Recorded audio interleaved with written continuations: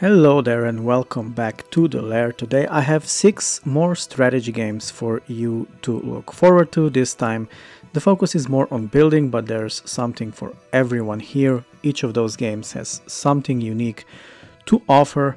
Let's get right into it and check the 6 upcoming city building strategies. Just really quick, if you are subscribed, thank you for that, and if you're not, please do subscribe.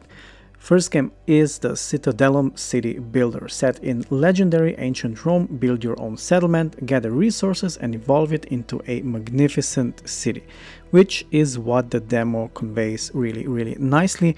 I did play the demo, all of the footage you are seeing on your screen now is from it. Try it out for yourself. You will see if you like the game. I think you will if you like city builders, and the theme is very good. Ancient Rome is a classic, I think. The only thing about the demo I maybe didn't like is the amount of fires. As you can see on screen right now, there's a lot of fires going on. But the devs said they will fix that. Otherwise, you have buildings, you have armies, you have tradings with other city, exploring, as you can see here now. And this game actually will offer a lot of hours, even in the demo state. One heads up, you cannot save in the demo. So if you step from your screen, be sure to leave the game running so you can do the second missions. But overall, I did enjoy the gameplay a lot, and this is shaping up to be a good ancient Rome city builder. Next up we have Endzone 2, a sequel to quite a popular game, Endzone 1 of course. Endzone 2 is a post-apocalyptic survival colony builder where you embark to secure humanity's survival after a cataclysmic disaster. Now, what this reminds me of is Fallout, but a city builder.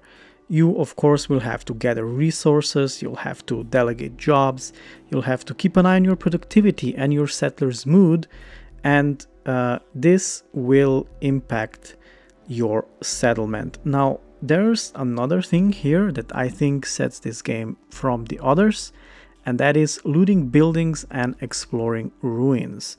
You will have a Pathfinder vehicle which you can drive around, and then you can explore the Badlands with it, and if you find any ruins you can send people in. Now, as far as I'm aware, there is dangers, so there will be risk and reward. Now, the first game had a little bit of a problem in endgame when everything kind of came down to you producing clothing for your people, and I think they will fix that in this game. It is shaping up to be a really good city builder with a little bit of a post-apocalyptic twist.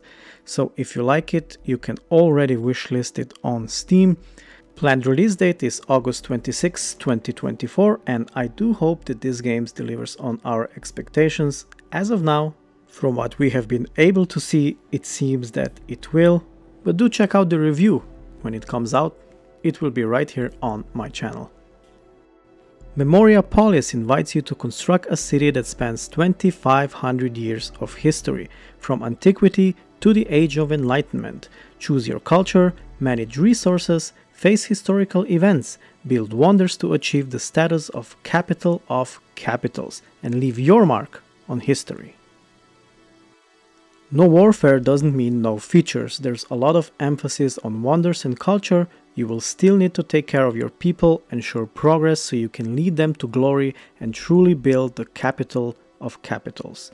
You will be able to expand your influence, forge political alliances, and open trade routes in order to achieve your goal. While there is no warfare, you will have to watch out because the power comes from the people. You'll have to navigate the Senate, manage different factions to prevent riots, and tread carefully to prevent famine and epidemics. But with challenges, there will also come opportunity. Will you choose to preserve or to destroy? Wishlist on Steam if you like this kind of game. Earth of Oryn is an indie city builder strategy game set in medieval world filled with story and heart. Starting from nothing, shape your kingdom according to your vision while managing the needs and wants of your people. Now, the first thing that you can see with this game is the striking visuals. I really love the graphic design of this one. it kind of stands out from almost everything on this list. Now there will be 3 modes, this is already confirmed. There will be a campaign, which is a big story with its own lore and multiple submissions. There is single missions, so a single mission with an original story or not, is what the developer said, or creative mode, which is a sandbox mode. So there's something for everyone. This one does include warfare, so you can go that route. This game seems to be emphasizing that you can decide how your city grows. That's either through warfare or through just growing your city on your own. Frostpunk 2. What is it there to say about Frostpunk? Well, Frostpunk is critically acclaimed game and everyone in the world seems to like the first game, so the second one has a lot to do. It has big shoes to fill. Now, what do you do in Frostpunk 2? You develop, expand and advance your city in a society survival game set 30 years after an apocalyptic blizzard ravaged Earth. In Frostpunk 2, you face not only the perils of never-ending winter, but also struggle with managing factions inside the council hall that watch your every step. Now, as I said, this is a sequel to a popular game and it promises to be bigger, promises more exploration, and the new feature here is that the politics will be extremely important. And you will of course be able to choose what your politics are, but your vote can fail, which will result in the city rising up against you.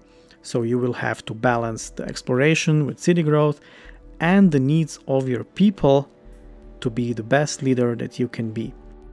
The release date was a little bit delayed, which only shows that the developers want to bring the best possible product to us, but it's coming out very soon. You can wishlist it on Steam. And remember, the city must not fall. Coming soon. And the last game on the list is Whiskerwood. Now, why did I put this one on the last? Because it's from Hooded Horse, the publisher who keeps on bringing us the best games possible. Norland, Manor Lords, Cataclysmo are all published by Hooded Horse. Now, what is this game? Well, it's a city builder and you play as a race of mice which are being oppressed by their feline overlords, so you do work for them. Now, the visuals might be cute, but the story is actually very dark. Basically, you are a slave to the cats and you have to do their bidding. As you can see, the visuals are really nice. What I do hope is that later in the game we can overthrow our feline overlords and show the cats who really is the boss in this game. You have to watch for natural disasters, you have to watch the needs of your people, because even though you are slaves, they will still leave the colonies if you will not manage them properly, meaning you will lose the workforce and the cats will probably eat you. I don't think you want to be eaten by cats, so manage your people properly. And you can wishlist this game already on Steam.